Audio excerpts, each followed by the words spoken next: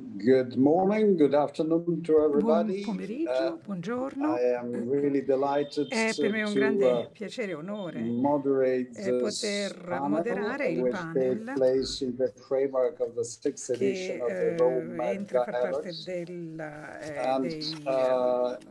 dialoghi mediterranei MED 2020. Italian Minister of Defense Lorenzo Guerini, che vedrà la partecipazione del Ministro della Difesa italiano Lorenzo Guerini, Presidente della General John Allen, who is the President of Brookings Institution. We are really very pleased in ESP to be able to perform such a fruitful partnership with Leonardo and such a positive and fruitful cooperation with Brookings, and actually MED represents a wonderful occasion to underline those two partnerships we are deeply involved in and we are developing. And this particular panel, of course, always keeping in mind the Mediterranean dimension. And when I say Mediterranean, I, of course, have in mind the enlarged concept of the region. Keeping in mind this focus, we will speak about security and defense. We consider security and defense as triggers, important triggers that shape the evolution of the global arena and the evolution of what is happening in the region, especially nowadays when we have to deal with such an imposing black swan as COVID pandemic, and the consequences of it also, as far as security is concerned. We feel in ESP that this kind of phenomena and this kind of aspects and the point of view of security and the point of view of defense is of utmost importance and utmost outstanding significance. Minister Guerini is actually flying materially to the region for a state visit, so he is not able to join us live, but he sent us a video message for this panel, and I would beg the organizers to please make the video of Minister Guerini start. Thank you.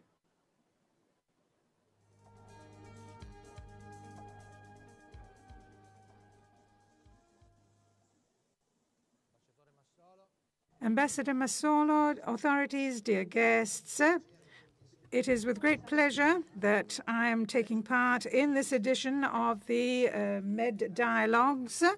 I would like to thank the organizers for this opportunity of allowing me to speak on behalf of Italian defense in this forum of discussion on the new trends in security and the defense industry.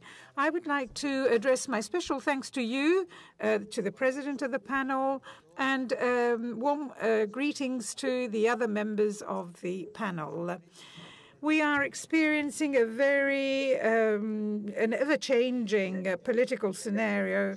There are several national interests in the wider Mediterranean, which is a point of encounter, but also of instability and unpredictability, characterized by an increasing complexity, a complexity that is influenced by important international actors. And then we also have had this systemic shock of COVID-19 that all of our countries are tackling. The situation in Syria, the Eastern Mediterranean, access to the sea routes and access to energy resources are only some of the pockets of instability that we have to cope with. We have had 10 years of radical changes and conflicts and changes in the relationships between international organizations and the states, and the pandemic has accelerated this and its consequences. So in this scenario, we are witnessing a renewed military competition amongst the various states. whose technological characteristics are quite advanced, with great innovation in space and in the web. And then there are also the traditional settings, and there are some players that are extremely assertive. So the context is extremely complex and multifaceted. And there are new players that are appearing on the scene, players who have an impact on international equilibrium and with an impact also on foreign policy and defense policy. So there are many challenges that we need to face. First and foremost, the COVID-19 pandemic. And this is a test to resilience and to the ability of various countries to give a prompt response. There are many crises and armed conflicts in the region. So this is an emergency that has brought an added value to defense and what it can offer well beyond the military aspect and the institutional defense of the state. Now, all this was possible thanks to the capacity of the armed forces in experiencing and in doing their job. They have contributed to the response to the COVID crisis. So there are many challenges that have aspects that are in common with the military context that require a prompt answer and technological instruments. So it is self-evident that it is necessary to strengthen the capacity of the state in responding to crises by investing in security and defense through a vision that is far-sighted and that takes into account the country as a whole. This vision cannot ignore two fundamental aspects. On the one hand, relaunching the political debate on defense and its role, which is ever more important, and then the industrial segment that, together with the armed forces, must face these emerging challenges. So from this standpoint, it is some time now that I have been interacting at the institutional level with the aim of widening the way defense is perceived in order to have Italians understand that the investments in defense is not money removed from other more sectors that are believed to be more investments, but it is an investment in security, in sovereignty, and economic prosperity. The defense industry is an incubator for research and development and technological innovation. It is capable of bringing together essential aspects of international security with an industrial dimension, which is a multiplier besides being a catalyst for investments. It is an enabling factor for the growth of the national economy and of the world economy, and especially in moments of crisis such as the present one. The defense industry, and I said this clearly to the parliamentary committees, well, they account for our sovereignty and for belonging to the group of technologically advanced countries. So the defense industry is important, and it must take an active part in a forward-looking view of the country. Now, how can this be done? I think that it can be done through competitiveness, innovation, investment in research and development, and the ability to ensure technological excellence that the military needs, so that our country should not depend on foreign technology, on foreign products, and it can be a strategic partner in cooperation, bilateral or multilateral cooperation, and so that it may play a role as a protagonist in the leading programs of international investment. In order to face the challenges of the present day and of the future, we need to promote and develop international synergies at the political and industrial levels. And we need to reassert the importance of political and military and industrial partnerships as a factor of stability. So the long-term prospect of defense cannot ignore an active role in developing the common military capacities also at the European level, so as to seize the opportunities that of instruments introduced recently, such structured cooperation and the IDF and the forms of joint investment. So I think that the initiative taken in May, together with the French, Spanish, and German groups, we have traced the development lines of European defense.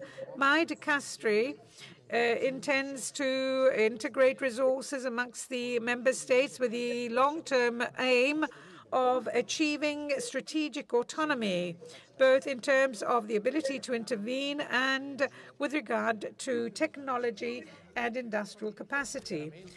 Clearly, and this is done in complementarity and in synergy with NATO.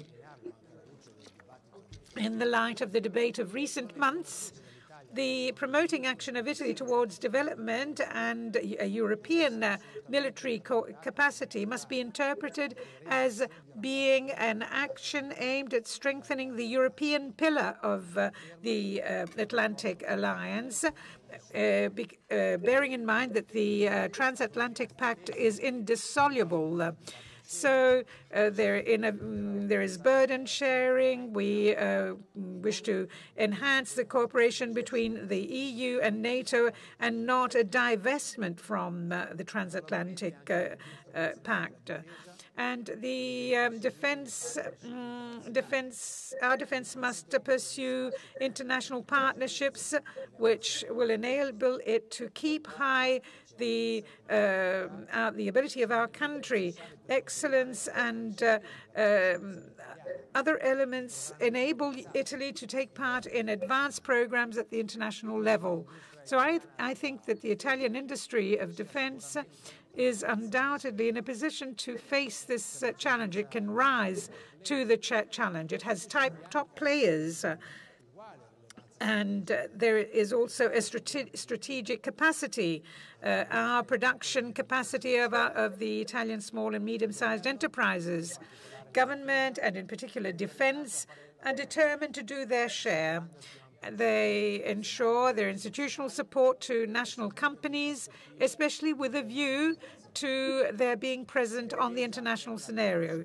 Defense and the industry are an instrument for competence and capacity for Italy as a whole, and it capable of ensuring resilience and security, and capable of being a driver of economic development.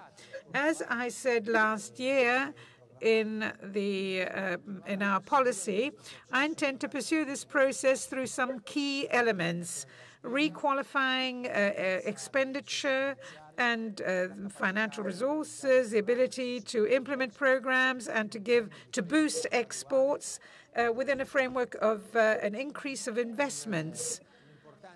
An important result in this direction is represented by the budget law, which is currently being examined, is before Parliament, which envisages long-term instruments for investments in defense and in the aerospace sector.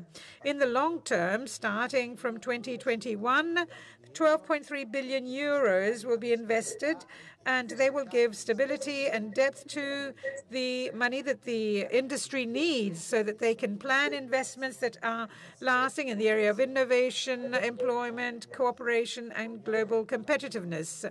I hope that Parliament will confirm the indications that the government has set forth and the responsibilities that it has taken on in the Budget Act, which is before Parliament. So the defense also has goals that are part of a national approach. And recently I revitalized the process for the technological and industrial aspect of defense, so as to ensure cooperation between defense, the universities, industry, and the other arms of government. So with this policy, my aim is to pave the way to be followed in meeting the operational needs of a military instrument and provide support to the national industry, including the small and medium-sized enterprises, to increase the competitiveness of Italy in the world. Now, for this purpose, I think that it is a priority to support exports by implementing the G2G instrument, which envisages cooperation with Austria, and a recent MOU was signed with Austria to set up an example of the potential of this instrument. So in concluding my remarks, I would like to say that it is possible to state that the institutions and defense in particular are working in synergy and proactively at the international level to support the defense industry, which must continue to maintain and to grow or increase its technological capacity, its commercial capacity. Now, all this means that we are committed to making efforts in order to win all of the global challenges, the technological challenges that we are facing by strengthening Italy, the European Union, and the Atlantic Alliance in a prospect of resilience and of the fact of being in the vanguard at the technological level. And we will rise to the challenges and threats that lie ahead. So I think that this is an opportunity which is extremely important. And for this reason, I thank you for your attention, and I wish you a fruitful meeting. Thank you. Thank you very much to the Italian Minister of Defense. He just shed light on policies that the government is developing in defense and security matters as far as Italy is concerned. I will now call General Allen, begging him to, driving on his experience, to set a little bit the scene for us here, speaking a bit about how the security landscape is changing in the region. Threats, actors, agendas are new, and there is a risk that the region is running that is to be under a process of security fragmentation. What can you tell us about this, and to what extent security and military dimension is decisive here, as a matter of fact? General, the floor is yours. Yep, Gianpiero, it's great to see you again. Thank you for the invitation to once again join the Med. And Alessandro, it's always good to see you, sir. My sincere regret is that we're not all doing this in Rome, where hopefully next year we will be. So let me start by saying that we in the United States are very sensitive to the challenges that many of the countries around the world are facing with respect to COVID-19 right now. And in particular, we know that Italy both suffered a lot from it, but also Italy has in many respects set the standard for how to deal with this crisis. And so we've learned from you, but we've also had you and the Italian people in Italy in our prayers as we've all struggled to come through this disease. Gianpiero, you ask an important question, but I have to take a step back from that question. And I hope to be able to answer it, but I need to say that we should expect that with the inauguration of the Biden administration, you're going to see a different America in the region. And a couple of things some points that I'll make, because we really have to make these points, because if I don't, then it's difficult to create context for the environment. The first is that you are beginning to see unfold in the United States a series of nominations by the Biden administration of individuals who are deeply experienced in their roles, but also deeply experienced in the area, in the region. So that's the first thing. You will see individuals appointed both to the Secretary of Defense, whose name is yet to be nominated, but I think we all have a sense that of those who are being considered, all of them are extraordinarily well qualified. We've seen Tony Blinken be nominated to be the Secretary of State. Tony has deep experience in Europe, and I would imagine, though I won't ever try to speak for him, that he would consider himself an internationalist and a Europeanist. And of course, he speaks fluent French and has deep ties into the region. We've seen Jake Sullivan be nominated to be the National Security Advisor. Again, enormous experience in this regard. And from that, then, several things. One is that you can expect that the United States, under the Biden administration, will very quickly state or express its support for NATO. And while you heard American officials in the last administration or the current administration talk about NATO, there won't be any doubt in anyone's mind that the United States is committed to the North Atlantic Treaty Organization, and in particular, Article 5. You'll see that the United States views the EU as a partner and not, as President Trump once said, a foe, the number one foe, in fact, of America. The EU will be a partner. You will see that we in the United States once again view our international relations in the context of our role within multilateralism. And that's really important. We have always believed that the strength of US foreign policy doesn't exist in isolation from our commitment to multilateralism and multilateral organizations. So I'll make a very important point.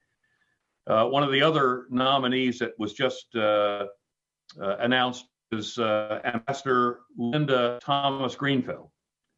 And Ambassador Greenfield is steeped in Africa.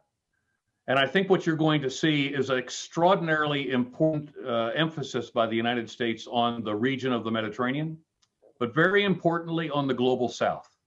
And while we'll deal with Russia and we'll deal with China in the context of great power competition, and as Russia is in fact a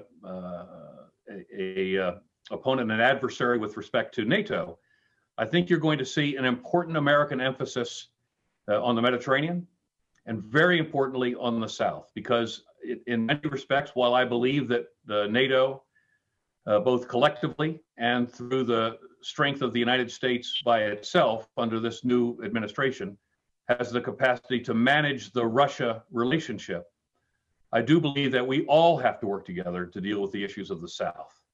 And if we don't, I think it will be from the South that we will find some of the greatest, potentially unmanageable challenges that we will face in the future. Now, that said, with, I think, greater experience in key positions in the US government,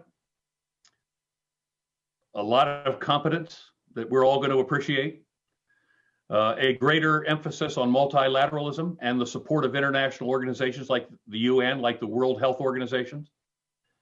I think you will then see that there will be aspects of the U.S. role in the region, the Mediterranean in particular, that may seem to be different than you've seen before. For example, I think that we'll see a different view of the United States with respect to Israel and Palestine. I think you'll see a different role with the view of the United States with respect to its relationship with Saudi Arabia, and in particular, the issue associated with the humanitarian catastrophe that we've all seen unfold with respect to Yemen. I think you'll see a U.S. interest in Libya. And I know that, of course, Libya has been both a source of instability in the region, but also a source of immigration into Southern Europe. And the solution to the Libyan problem will be very important both to Europe, but also to Libya and neighboring countries, but also in Africa as well. I think you'll see a different potential U.S. view with respect to Syria. And of course, you will see, and it's been talked about recently, and with the recent assassination of Dr. Fakhrizadeh in Iran, I think you will see a different perspective of this administration with respect to Iran. And in fact, consistent with the intent of this administration to act multilaterally, there has been a conversation about rejoining the Joint Comprehensive Plan of Action, the JCPOA, as it relates to Iran. And of course, we've all been very carefully watching the potential for Iranian reaction to the assassination of Dr. Fakhrizadeh, with the potential that an untoward retaliation might in fact spark a broader and greater conflict in the region, which could in fact foreclose options by the Biden administration ultimately to pursue a joint comprehensive plan of action. And then I think you will see that the United States, as it has drawn down the conflict in Iraq and continues to draw down its presence in Afghanistan, that we may see a difference in our force posture. Although I want to be very careful not to telegraph any decisions that have been made. We can expect that the new Secretary of Defense will want to do a global force posture review to determine that the forces that we have are postured around the world in the way that supports not just U.S. security, but the security of our allies as well. Now, of course, you said, what about the region itself and changes and trends in the region? We have seen greater interest by the Russians in the region. That is something that we'll have to digest in the context of a new national security strategy that would emanate from the Biden administration, from which then a national defense strategy will come. We have seen continued and, in fact, increased Chinese interest in the region. Although that's not necessarily a bad thing, since they're a source of foreign direct investment, we'll need to see whether China's role in this region is, in fact, a stabilizing region or a stabilizing influence or a destabilizing influence. But then we'll see that many of the militaries in the region have increased its capabilities technologically. And this to the Minister of Defense, Minister Guerrini's point, the technologies are changing. And the technologies in hands of relatively smaller countries have really significant capabilities. And so I think a good example of that, of course, is the attack on the Abqaiq oil and gas separation facility in Saudi Arabia by Iran last year. That was a very sophisticated use of drone technology and cruise missile technology. We hadn't seen that before. And so there are technological advances. There are roles for extra regional great powers in the region. There is greater assertiveness of the powers in the region. The discovery of energy in the Eastern Mediterranean has now created a dynamic that I think the United States will take great interest in, not because the country has a personal interest, except insofar as that the outcome is a stabilizing outcome and not a destabilizing, potentially militarily escalatory outcome. So it's a very interesting time. New energy sources, greater access to technology, strategic competition that may be playing out between the United States, Russia, and China, changes in the relations between the Arab states and the Israelis, which changes the dynamic really dramatically in the region. Plus the potential that we need to seriously now get after these civil wars that have created such instability, the likelihood of conflict-based migration into Europe itself. We saw that in 2015, destabilize the politics in Europe. And then finally, people ask me, what's the greatest threat to the United States over the long term? And my answer isn't what they expect. They expect it's about China or it's about Russia. You know, we'll figure out a way forward with them, frankly. Greatest threat to the United States security, and it is to Italy's as well, is climate. And climate will create a whole series of conditions that will fundamentally change geostrategy, geopolitics, and with many of the climate scientists expecting that the conditions will be such in the developing world where as many as 150 billion or 150 million people may be climate migrants by 2070. Europe has got to take the global south very seriously. We all do, in the context of creating opportunity in Africa and not have Africa become the platform for uncontrollable climate migration. This is a great opportunity for us to work together in that regard on behalf of Africa. But we have to seize this as an opportunity and not permit it to pass. So I'm sorry to go on so long, but I needed to give you the context on where we stand with the future U.S. administration and how it may be viewing things in the region. Thank you very much, John. Actually, it sounds challenging and encouraging at the same time. I have to say that our thoughts are with the United States, with the American people. We have a struggle in common, one among many struggles we have in common, but against the pandemic and against COVID.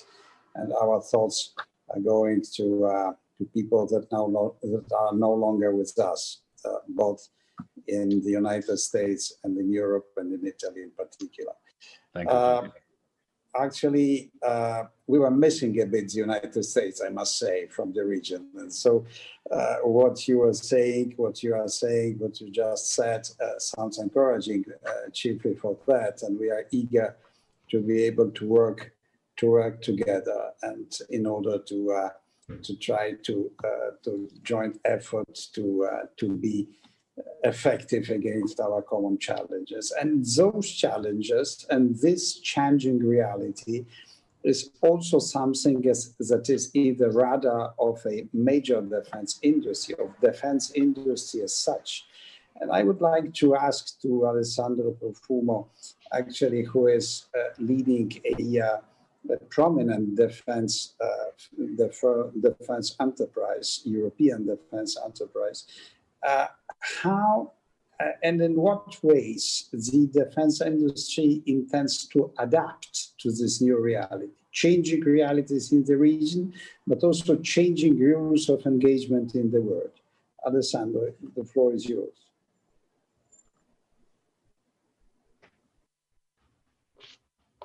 You have to unmute. You have to unmute. Here we are. Hear me? Sorry. So I was saying many thanks, Giampiero, and many thanks to ISPI for having invited me. I have to say that it's not easy to speak after our minister, our defense minister, and after General Allen gave us a so important picture. And I would like to take out from what General Allen just said to us and Minister Guerini some key point in order to say what is the reaction of our industry, at least, or what is the reaction of Leonardo, what are we trying to do in order to manage this different world.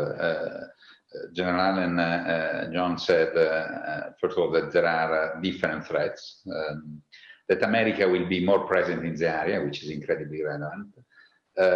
Support for NATO. I think that in many cases, and you know better than me, Giampiero, when we are talking of European sovereignty, we have a misleading concept of being in competition with US. I think it's completely wrong, this view, but really completely wrong. We are part of NATO, and whatever we spend in order to maintain our technological capability is in order to have a stronger relation with NATO. And also there is a concept that, in my opinion, is really at the base of our future, which is interoperability. And without a very significant interoperability, we'll never be secure. And so I think is really relevant. General Allen said as well, you will be a partner. I think that EU has to be EU, not a sum of countries. Because in defense, in many cases, we are a sum of countries, so we are not a player. I know perfectly that a significant portion of the defense activity is based still on national IP, national capabilities, and not European IP or European capabilities. But we must have in mind the fact that Europe within NATO and with NATO, it has to be the framework in which all of us will work. Having said that, what we are living is the fact that technologies are evolving dramatically, and I would say that the platforms are becoming less and less relevant, and information, which is secure information. So it's a combination of the way you receive the information, the way you store the information, the way you use information will be more and more relevant. Security, cyber security will be a key element. Availability, so also the space domain will be incredibly relevant. All the cryptography, could be quantum cryptography or other capability in order to have secure storage and secure communication will be relevant. And then the platform and sensor will be a way in order to interconnect and enlarge the information superiority that will be key, in my opinion, in managing any future threat. So, as Leonardo, this is one of the reasons why we are investing so much in high-performance computer, artificial intelligence, cloud storage, augmented reality, machine learning. So, because simulation, artificial intelligence applied to command and control systems. So, because we think that, again, platform and sensor will become important in as much as we have the capability of having a multi-platform information system that would be rapid, will be capable to manage millions of information, to manage and to give back the information to the decision makers in an efficient way. So the world is changing incredibly rapidly. I think that our industry has to be ready to manage this innovation in the proper way. This is incredibly interesting for all of us. So this is also the reason why all of us we are investing in software and other electronics capabilities. In many cases, having this business quite deeply rooted in our soul. In some other case, starting from a platform and trying to develop a new electronics capability. But again, I think that this will be incredibly rare. On top of that, there are all the other elements like hypersonic, directed energy weapons, biotechnological element, and new materials. For instance, we are working a lot on composite with the combination of other materials in order to lighten our platforms, whatever it is. General Allen spoke as well of autonomous systems that, again, in our opinion, are mainly based on the capability of managing properly the mission system and all the elements which are related to that. Thank you, Alessandro. Actually, I will turn again to John Allen. Alessandro Profumo was speaking about how industry is adapting its tools to a changed and constantly changing reality. I would like to ask you, it's the concept of war itself that is changing. That is, we were accustomed to interstate conflicts, of armed conflicts. Now something else is taking place, much more immaterial, non-state actors, fading distinction between who is actually the enemy, who is a combatant on which side. Everything has a hybrid sounding nowadays. I mean, what does it mean for the region? And more in general, what does it mean for the future trajectory of warfare, in your opinion? Well, it's an important question, obviously. It may, in fact, be the central question. Alessandro's context that he provided us was really valuable in understanding, if you will, the platform from which conflict will emerge. And let me make a couple of broad comments. You know, often we use the term war as the basis from which our thinking should emerge. And I think that the nature of the threats that we are facing today, as your question implies, Jean-Pierre, they're multifaceted, they are transnational, they are subnational, and very importantly, they are multi-domain. This goes to Alessandro's comments. And increasingly, we find that where in the context of war, most individuals had greatest meaning in the physical dimension, with physical destruction or the threat of physical destruction as the logical outcome of waging war. I think we now can use a term which is not war, but because we are operating in a multi-domain environment nearly constantly, where, as Alessandro said, supercomputing, within 10 years, probably quantum computing, big data analytics, cloud resources, artificial intelligence. I think what we will see is more and more conflict will take place in the cyber domain, more so than necessarily, or if it does occur in the physical domain, the cyber domain will have set up conflict so that decisions can be achieved in the physical domain or maybe even in the cyber domain.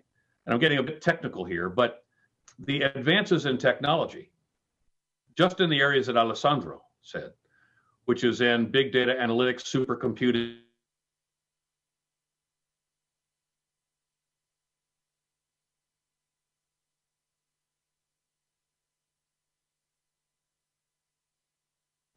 I'm afraid and AI-based algorithms. How do you have me now? Yes. I think what we will see is that the combination of these technologies will increase the speed of conflict and the multi-domain relevance of conflict to a point where it's going to make it very difficult for the human dimension in conflict to exist without the support of high-end technologies. And we call that hyperwar, not because of the technologies, but because of the speed. And traditionally, the time from the idea to the decision to the action was defined in physical terms. But increasingly, the distance from the idea to the decision to the action can be defined much more quickly, and sometimes at the speed of light in the cyber dimension. And this just changes everything about how you consider warfare overall and conflict.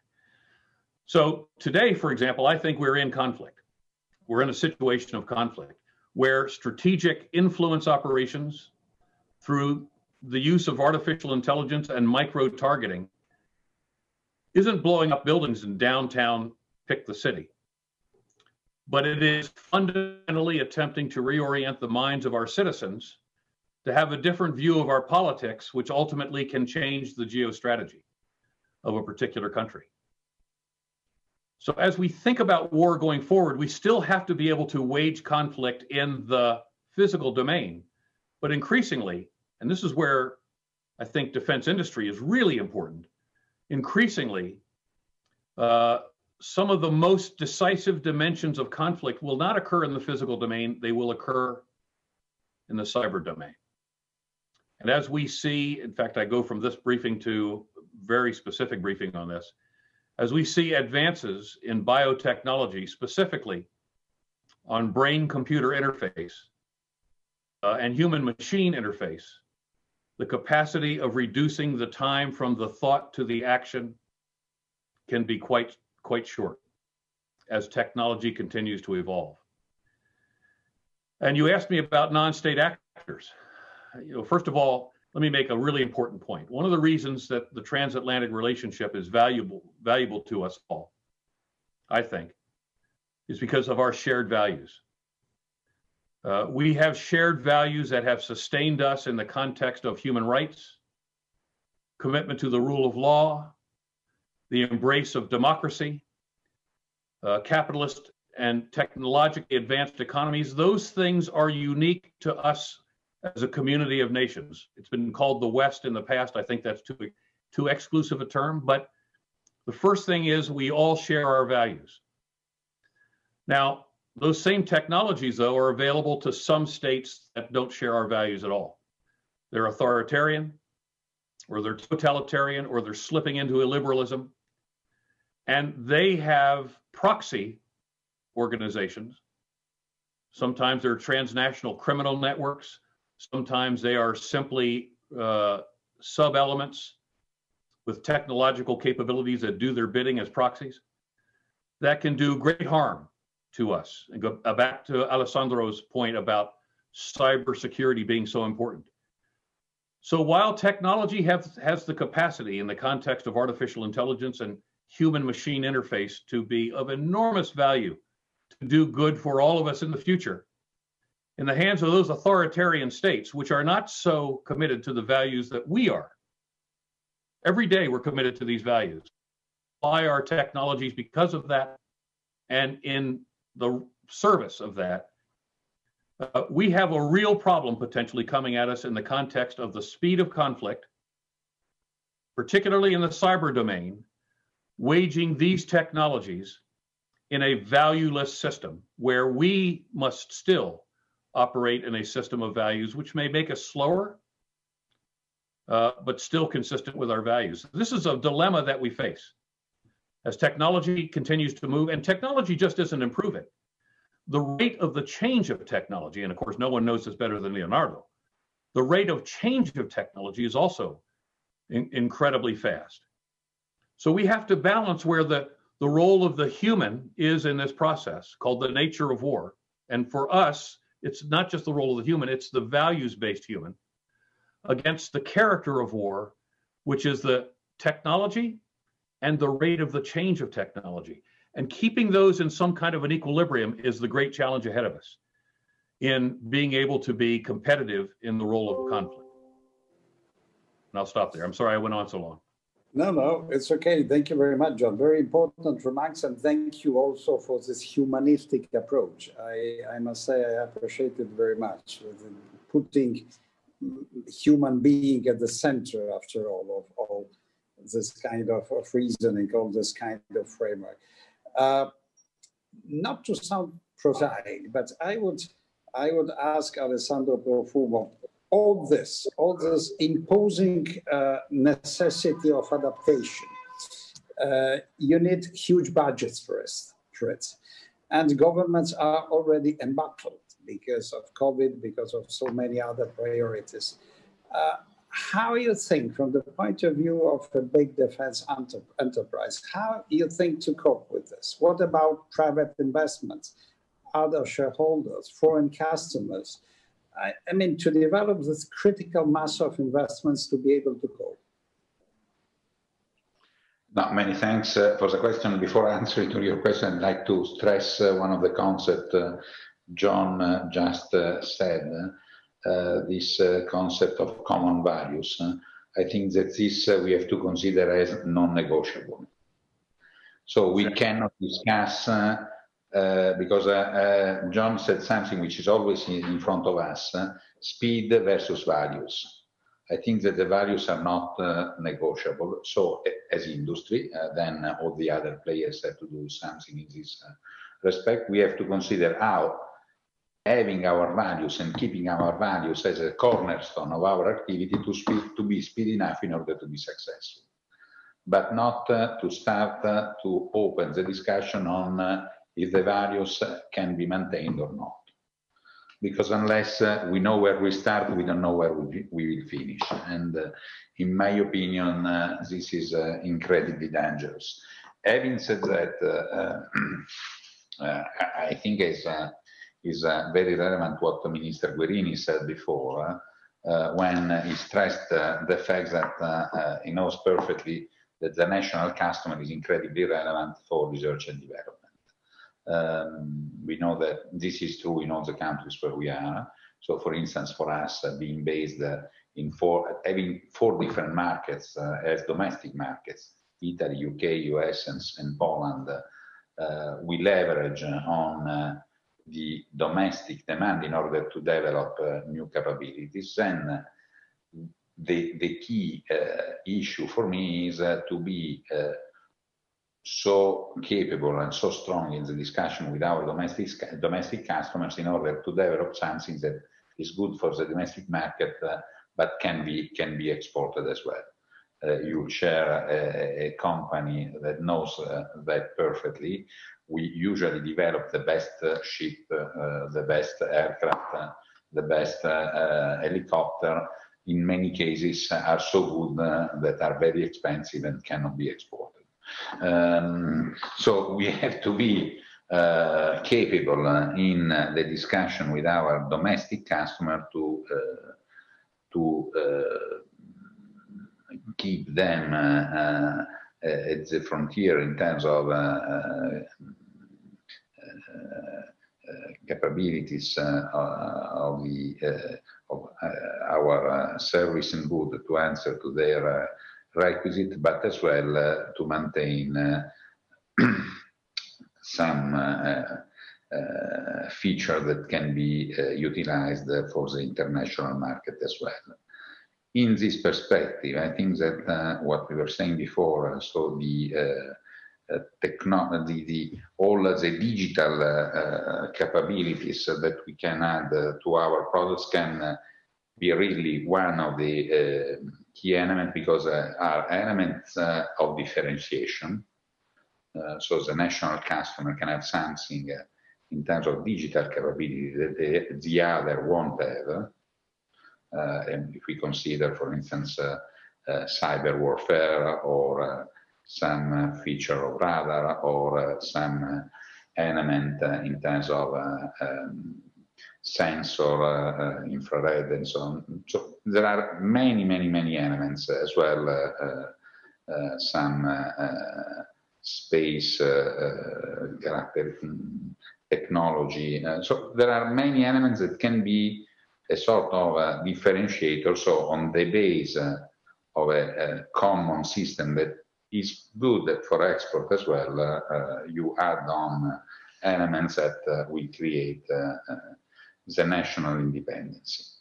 Having said that, we know perfectly that the different countries are reacting in a different way to COVID, also in terms of military budget. We know perfectly defense budget. We know perfectly that up to now there are no cut in defense budget almost everywhere, because it is true that the COVID is putting under pressure the national budget, but it's true as well that tensions are fueled by COVID. The immigration issue related to climate is a very clear example, but there are many other elements. Being in Europe, that to talk of the European defense system is also relevant in order to optimize the way we spend our money. Today we have 17 different tanks in Europe. In US, I think are 2 or 3. So this is clearly an issue in terms of efficiency for non-recurring cost. Thank you. We have 5 minutes left. I have time for two very quick questions and very quick. We lost General Allen. Pardon me? I'm not seeing any more General Allen. John, are you there? John, are you there with us? We lost him. We lost him, yes, I think so. While we are trying to get back to General Allen, just a quick question, a follow-up to what you were just saying. That is European defense. What role for the industry? Leaders or followers of the governments? That is guiding the governments or waiting for the governments to take decisions?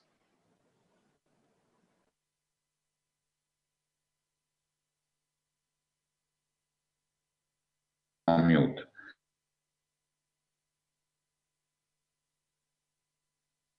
Do you hear me? Yes.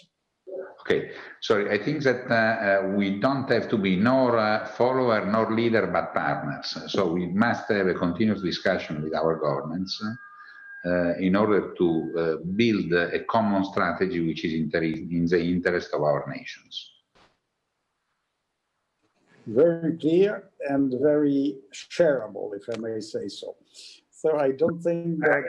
For me, at least, today is a reality. But you know better than me, we are continuously in touch with our government in order, all of us, in order to discuss on what we can do in the best way. I think that today there are more issues in terms of coordination within the industries than with the government. Sometimes, yes. Sometimes. Okay, so I think that we didn't get back in our connection with General Allen, so I would stop here. I would thank General Allen and Alessandro Profumo for their very important remarks and for their participation. And thank you to everybody. Thank you so much. Many thanks, Giampiero, and to all the friends of ISPI. Thank you. Bye-bye.